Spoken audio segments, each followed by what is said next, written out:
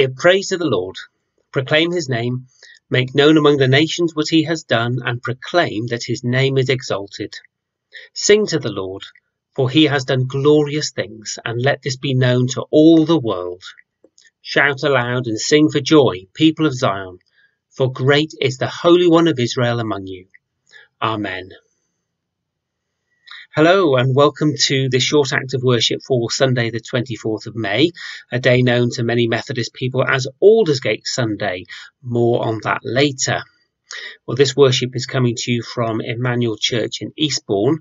Lots of people are following our daily devotions online through the website. Some are having it printed as well. And we're going to keep those daily devotions going every single day. So thanks to the great team who are putting all of those together and who are helping us reflect and pray at this time. In this worship this morning, may God bind us all together, whether we are worshipping through watching this service on YouTube, through the church website, listening to it, or following the printed sheet. May God bind us together as one people as we open our hearts in worship and humble devotion before him this day. Let's begin with an opening prayer. Let us pray. Loving God, we praise you for your creative power this day. And we praise you, Lord, and we give you thanks for this world and for this universe around us. Signs of beauty and life that we see in so many places that speak of your creative and wondrous power. We thank you that you sustain this world by your love, enabling us to overcome difficulties and showing us that your love is always present and with us. We praise you, Lord, for your forgiving love this day. We thank you for your love that we see in the life of Jesus Christ, our Lord, the one in whom your love, Lord, was fully revealed and seen on the cross and by the power of the resurrection. We thank you, Lord, that through Jesus Christ, all of our sins are wiped clean, and your love for us is stronger than any guilt or shame or regret that we may experience, that it is in you and you alone salvation is to be found. And we praise you, Lord, this day for your inspiring power among us. Thank you for the gift of your Holy Spirit, which moves us and shapes us together as one people. May our worship be inspired. May we reflect upon the truths that you seek to give us. And may we humbly follow you by following Jesus Christ our Lord, loving and serving in the world as he did. These and all of our prayers we ask in Jesus' name. Amen. We have one reading this morning from Mark's Gospel, chapter 12, all about Jesus being quizzed by the scribes and the Pharisees. Charlie's going to lead this for us this morning. Thanks, Charlie. Today's reading is from Mark chapter 12, verses 28 to 37, the first commandment. One of the scribes came near and heard them disputing with one another, and seeing that he answered them well, he asked him, "Which commandment is the first of all?" Jesus answered, "The first is, 'Hear, O Israel, the Lord our God, the Lord is one. You should love the Lord your God with all your heart, and with all your soul, and with all your mind, and with all your strength. The second is this, you should love your neighbour as yourself. There is no other commandment greater than these." Then the scribe said to him, "You are right, teacher. You have truly said that he is one, and beside him there is no other. And to love him with all the heart, and with all the understanding, and with all the strength, and to love one's neighbour as oneself. This is much more important than all whole burnt offerings and sacrifices."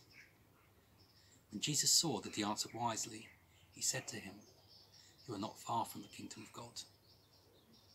After that, no one dared to ask him any question. Thanks be to God. Thank you, Charlie, for reading that gospel passage for us. So, as I said earlier, this Sunday is Aldersgate Sunday, And this is the day on which Methodists remember John Wesley's experience on the 24th of May back in 1738. Famously, his journal entry that evening read, "About 9:15, while one was describing the change which God works in the heart through faith in Christ, I felt my heart strangely warmed. I felt I did trust in Christ, Christ alone for salvation." Famous words of John Wesley there. And contrary to popular opinion, Methodists, local preachers and ministers are not required to know the whole of John Wesley's journals word for word. And also, contrary to popular local opinion, I may have been raised by a Methodist historian, but I was not required to recite excerpts from John Wesley's journal at 4:30 in the morning when he would have got up either. So what was John Wesley's experience that warm early summer evening? Would we call it a conversion? Well, not really. He was already a Christian. By that time, he was already a member of the Holy Club at Oxford, as they were called, known for their Bible reading, their fasting, preaching, acts of charity. Was it a calling that he experienced that evening? Well, he was already a clergyman. He was ordained as a young man in 1725. So it wasn't really a conversion experience, not really a calling experience either. Whatever it was certainly a deep inner experience for Wesley, and he simply records that he felt his heart was strangely warmed. He felt a way that he had never quite felt before, and it was a way that would guide his life for the rest of his days. He had an assurance of God's love for him, and that would stay with him and sustain him in his ministry and in his whole life. In these days of lockdown, with restrictions hanging heavy over us all, many of us are missing the physical gathering, especially on Sunday mornings, of coming together, worshipping together as one people, praying, singing together, fellowship that we would share together. And as much as we have every right to miss this with great longing, perhaps on Aldersgate Sunday, we should be reminded that actually it is the human heart which is so often the place of God's activity. It is the human heart where God is at work, where God's whisper is to be heard, sometimes breathing words of peace to those in need of rest, or words of solace to those who are troubled. The human heart is also the place where God may spark in us feelings of anger at the injustices or cruelty in the world and around us, or the place where we may feel compassion for the people who are victims of great suffering or discrimination.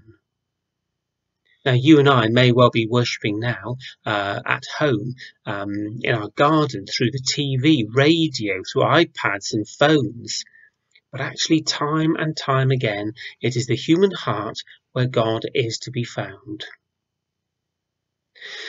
In Mark's Gospel that Charly read, Mark includes this fabulous story of Jesus being questioned about the commandments, and Jesus refers to Deuteronomy 6, verse 5 in his answer when he says, "You shall love the Lord your God with all your heart and with all your soul and with all your mind and with all your strength." Very profound wisdom and truth are to be found in this ancient text. Words of devotion, words of obedience, and words of great feeling as well. The scriptures provide for Jesus an answer to the questioning teachers who are quizzing him, and it's also a passage full of wisdom and truth for us today. For if the human heart is the place where God's love is to be found, then somehow it seems right for the human heart to be the place then from which our love for God and our neighbour emanates and flows. And of course, I don't mean here in any sense of the heart as in terms of a physical organ, but simply in the sense of heart meaning our deepest being, our inner self, our soul, if you would prefer. We are unable to gather as we would like, you and I, with one another and with the community around us. But God will continue to be at work in the way that God is always at work. God is present with us and within us. in all of our moments, whether they are joyful or hard. And the more we open ourselves to his loving presence, the more we will find ourselves longing to serve him by loving those we live our lives alongside. In Paul's letter to the Romans, he wrote a great verse: God's love has been poured into our hearts through the Holy Spirit that has been given to us. Good reminder perhaps that Pentecost is coming soon. Now may our hearts, may they always be ready to receive that which God seeks to give us.